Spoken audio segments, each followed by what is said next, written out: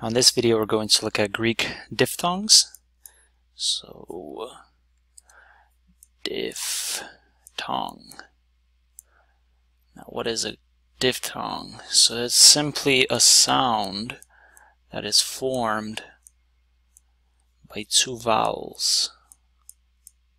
And these two vowels are by two vowels in a syllable. So essentially you have two vowels, they come together and they form a unique sound. So in Greek, let's just look at one example of a diphthong. So you have an alpha and you have a iota. So this has an A sound, this has an E sound, but when they come together, it actually has an I sound, like isle.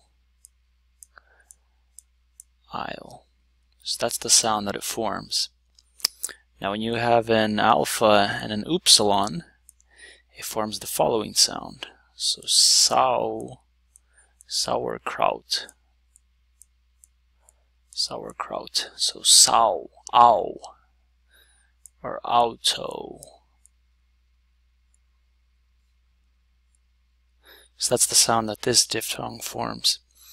You have epsilon and an iota, it forms an A sound. So eight. So EI in this case, epsilon, iota, so you can see this similarity. Another one is epsilon and upsilon. So this forms an U sound, so feud.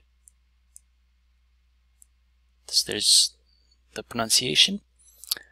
An omicron and iota, that's an oi sound, like oil. So you see the similarities.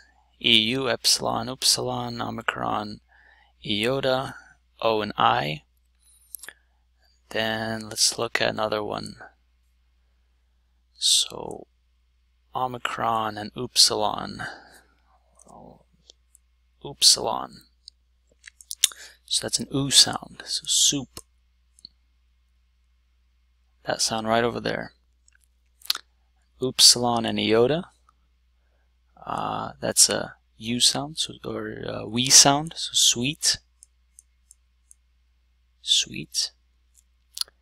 And the last one is an upsilon and, well, we actually did this one.